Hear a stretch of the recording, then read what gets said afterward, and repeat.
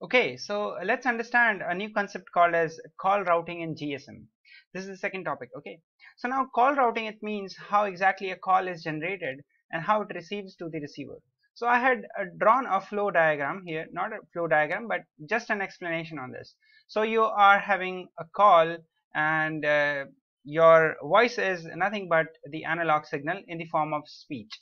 Okay, then it goes to the source coding, then channel coding, interleaving, burst formatting, ciphering, modulation techniques. Then it goes to the channel, and this is a receiver part, and this speech and this speech is for sender, and this speech is for receiver. Okay, so you are communicating in that way.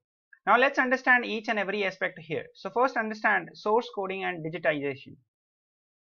So source coding is nothing but a kind of a digital, you are converting your analog signal into a digital signal.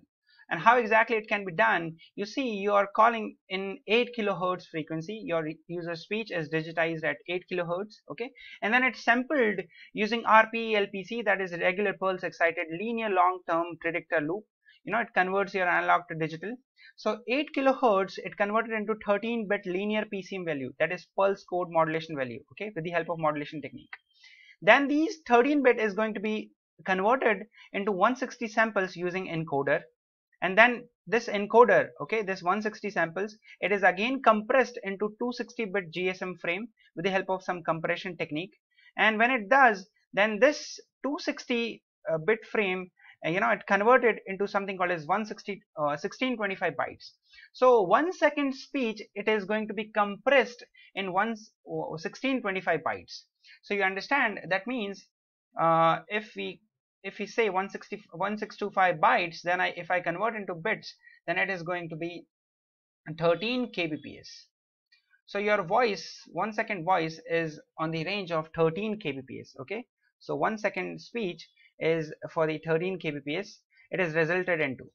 Now next is, after the source coding, we have something called as channel coding. The second part is the channel coding. Now channel coding is specifically used for error detection and error correction. Here in this case it is not error detection, error correction, but channel coding is specifically meant for error detection and error correction.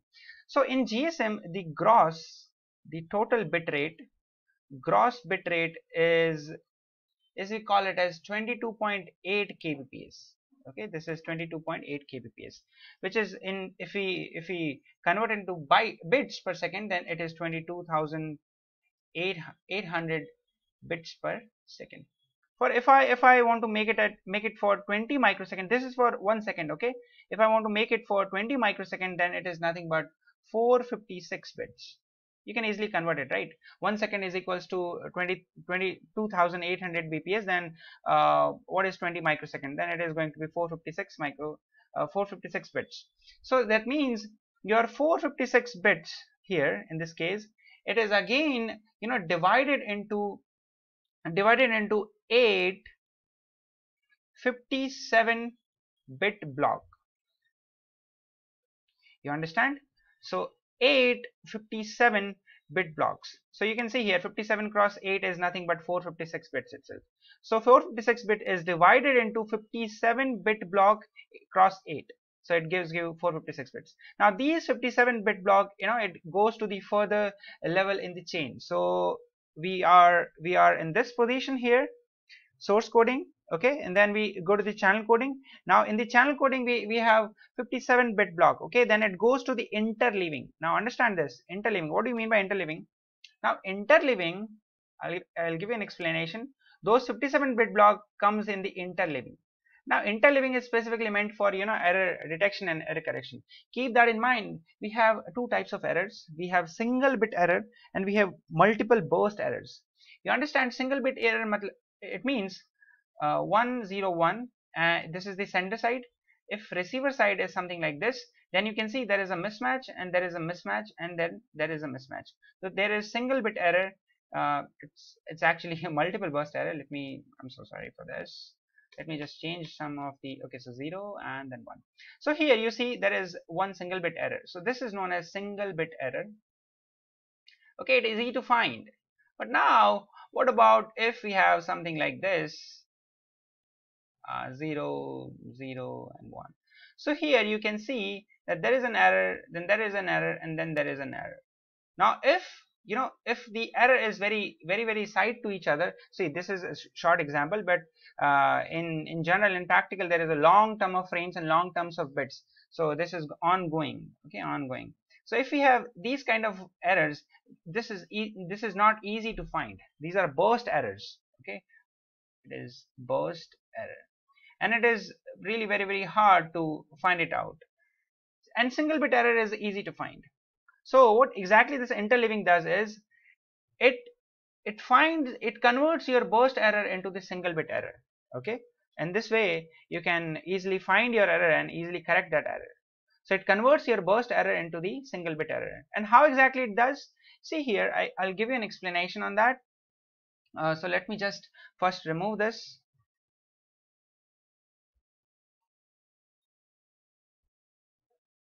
Okay, so if let's say I have a block,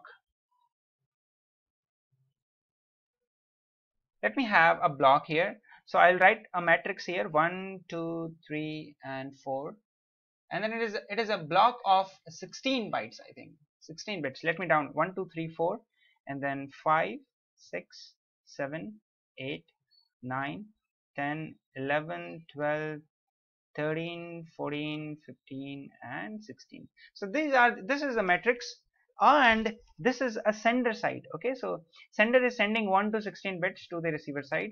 So if you see the graph here,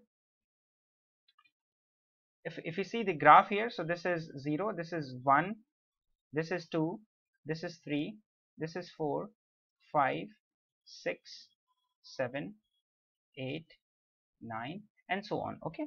This is a sender side, this is the transmitter antenna's graph.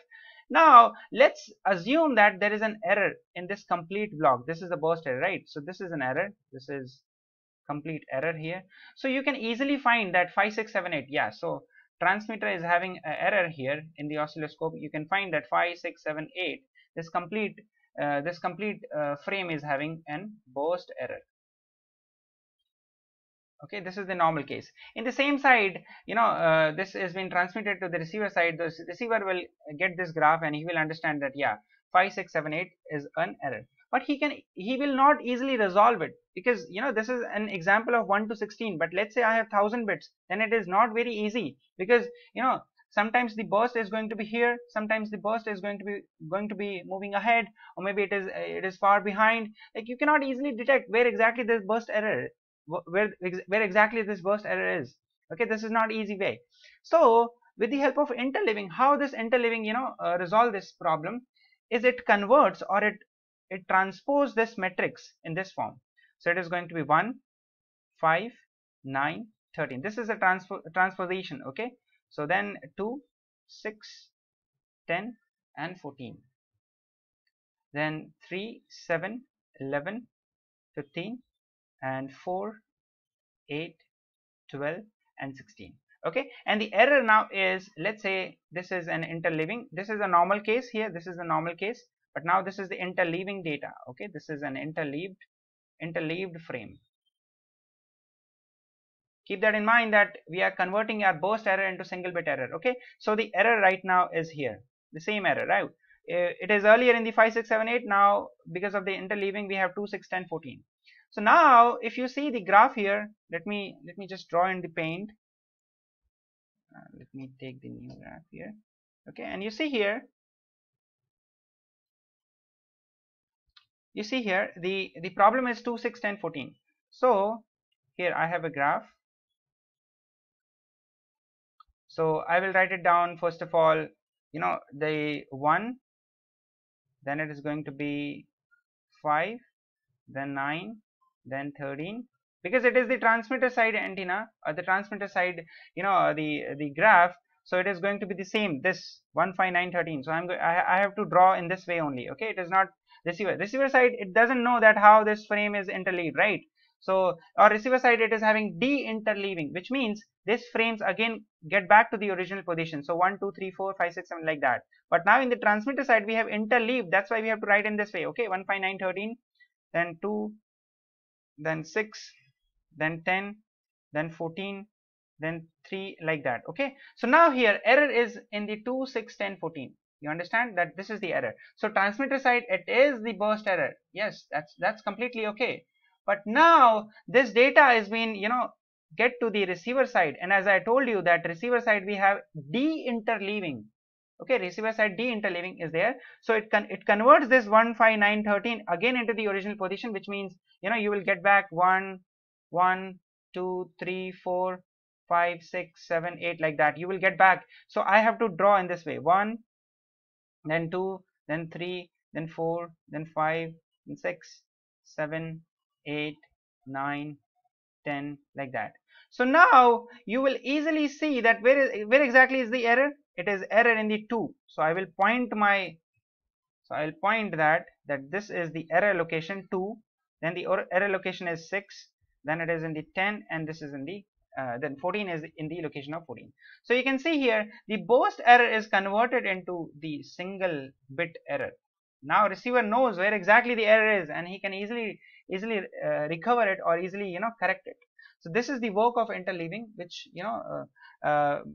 which is the best possible way to detect the error and correct it. There are so many encoders and decoders available by which you can exactly do the same thing.